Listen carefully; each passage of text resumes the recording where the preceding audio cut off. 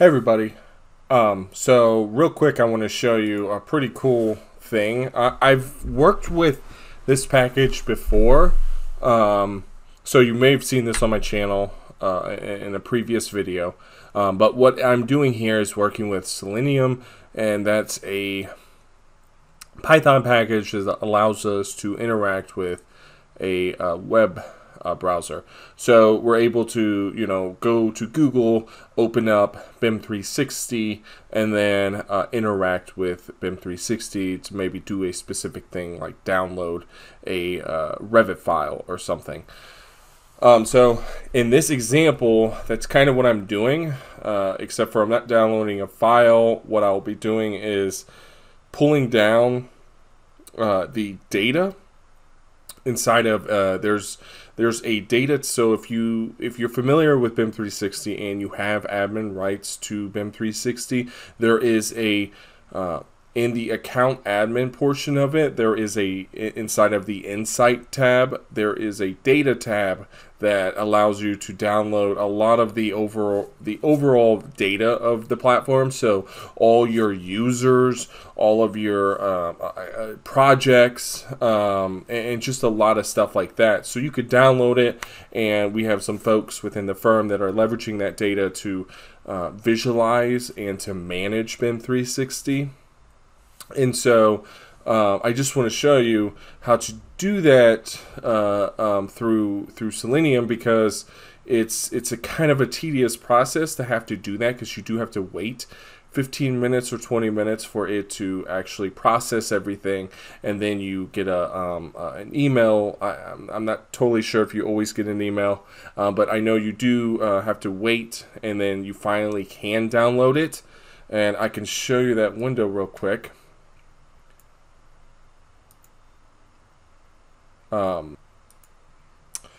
So this is what it looks like. So I am in the admin portion. I jumped over to Insight, so you can see here, and I went to data, and then from there I can click on download, and then process. It then starts the processing.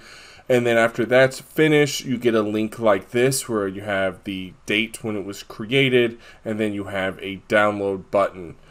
So you can, you have to go out here, press that button, wait, and then download it, and then rename the folder if you need to do that, or whatever else.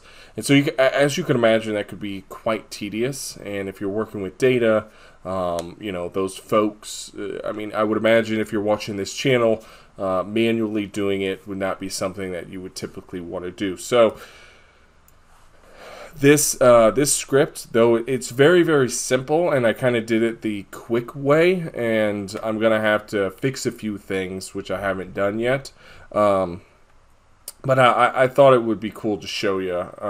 So this here, it kind of starts here. So this opens up the website, so it uses a driver. You do have to download that driver.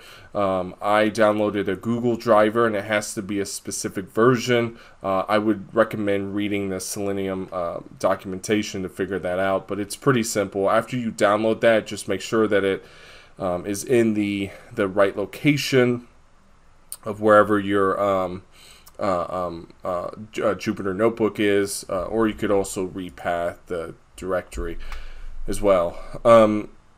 So let's just go ahead and run through this, and we'll see what happens. So you can see here, this opened, and it's opening up that window. So the first thing it wants is the email.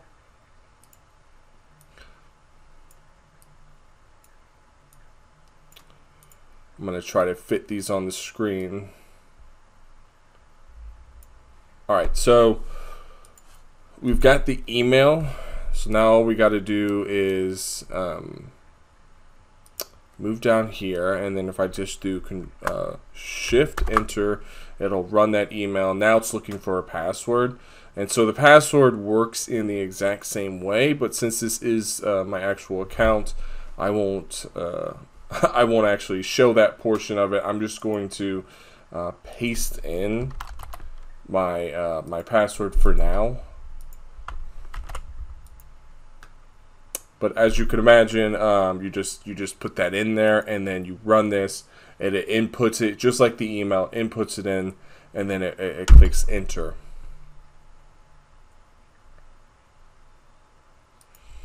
All right, and so the next part of it is clicking on the.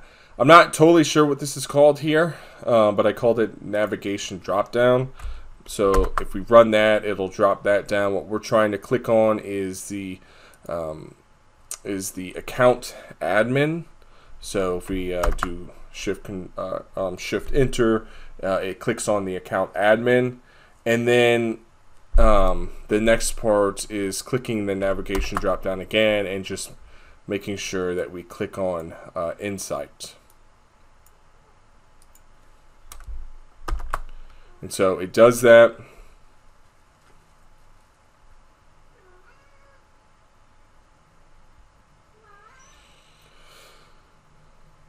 And then what we want to do is go over to the data tab.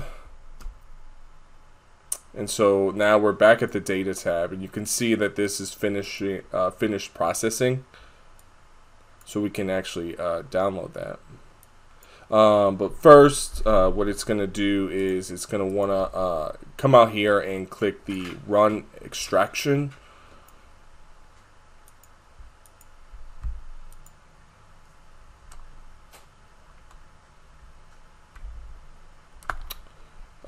And that should be this one here.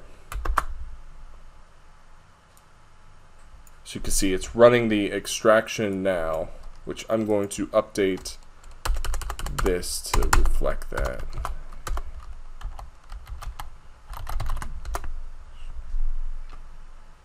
And then all this does here is it refreshes the window. So you can see it refreshes it. And I do that because I wasn't sure if while it's processing, if it'll actually update. So I'm going to set this to run maybe like 30 minutes after, because the idea is that I'm going to have a script sitting on like a server or something that'll run this, but it'll wait 30 minutes, refresh the window, and then jump down to the next part, which is just downloading. If you're familiar with Selenium and interacting with websites, then you probably have seen that I'm using the XPath, which is the very simple and easy way to interact with a website. I have an example where I interact with Inkscape, and we're doing a few extra things there. And I'm not in that case where I couldn't find an element to grab onto, I would use the XPath, but usually XPath is the last thing you want to do, because if anything changes in the site, you immediately have issues and you have to redo it.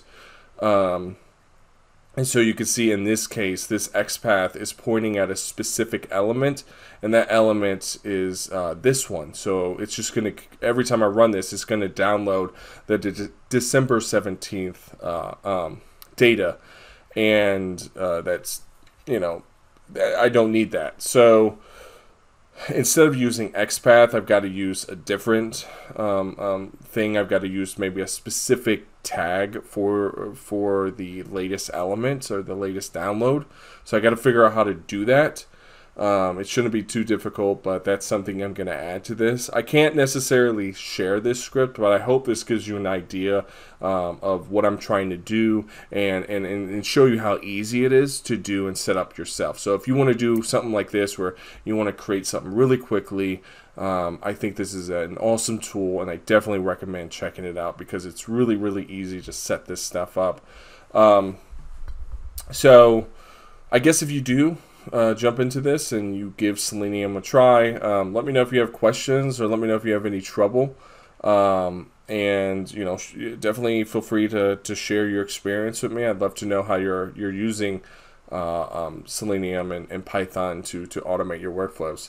And feel free to check out some of the past videos. I don't know how good they were. They were a while ago when I created them, but that may give you some other examples as well on how to use this tool. So, and I think there's some other fantastic tools. You could also use like a UI flow to interact with websites. I think I haven't tried that, but I think you can create something like that.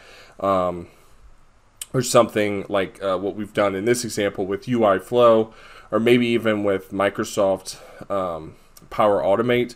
You could try that.